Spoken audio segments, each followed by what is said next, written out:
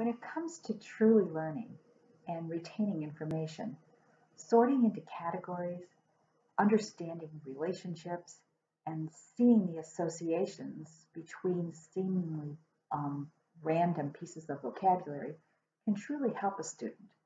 With that, I would like to explain the number system to you in terms of nesting cups. These are items that you might find in your kitchen. I'm always looking for ways to explain things to a person, particularly parents who are trying to help their children with the manipulatives that you have right in your kitchen or in your home. If you have younger children, perhaps you have nesting cups or nesting blocks. Those are the toys of a preschooler. But your measuring cups really are a fine manipulative for sorting. So let's see if I can help you make some sense out of these number system categories. The number system itself branches into two categories.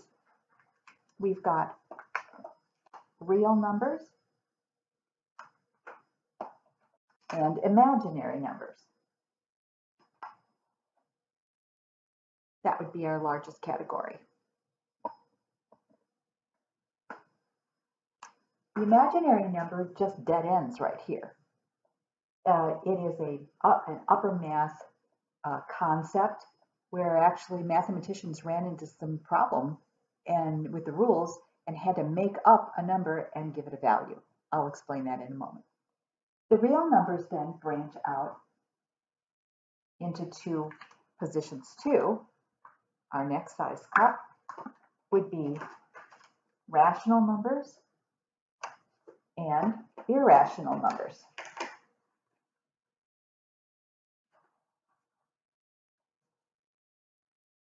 The irrational number then dead end trails, but the rational numbers continue on into what's called integers. The integers branch into whole numbers,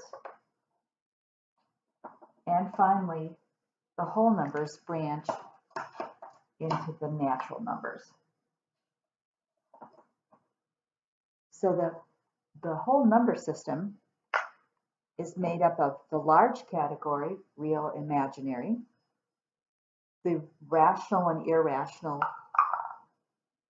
integers, whole numbers, and finally the natural numbers. Let me take them from the lowest amount of numbers, the fewest, to the whole entire system, and let me see if I can help you understand what is entailed in each one of them. Our natural numbers are numbers that are 1, 2, 3 to infinity. These would be numbers that we probably teach our preschooler when a child is first starting to count. Whole numbers, the next category bump up, also includes the 0, 1, 2, and 3. You can see that the original category is then included in the second larger category, but we've added something to it, which of course makes that a larger category. The integers keep the 0 and the 1, 2, 3, and so forth to infinity. These go on and on forever. But we're adding to this category our negative numbers. So -1 is in there, -2, and so forth to infinity in the negative direction. So these cups then would fit into another slightly larger.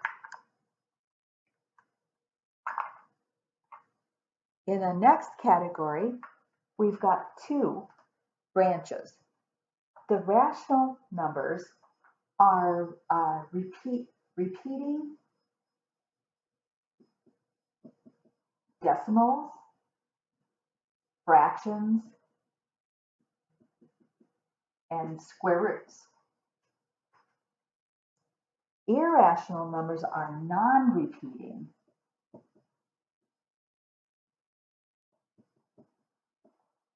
decimals, fractions, and square roots.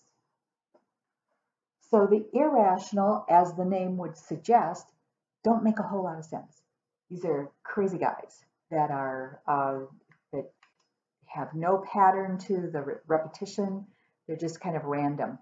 An example of an irrational number would be the pi in the symbol pi that's used for circumference of a circle.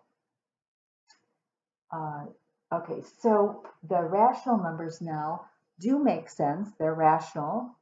They either work out evenly to whole numbers or they have a repeating pattern for the repetition. So it's something that just you know has a pattern that you could count on. And then those are connected then into all, they hold all of what we've just done from the bottom of the chart up into the next category. And these cups then are part of the real numbers that they actually exist. So in math, you could work with these. And the imaginary number, which, as I alluded to before, the mathematicians ran into a glitch with negative square roots. If you have like negative 25, the rule for dealing with this didn't quite work out the way it followed other rules for positive and negative integers. So they had to come up with a number and give it a value. They call it I, the cursive I.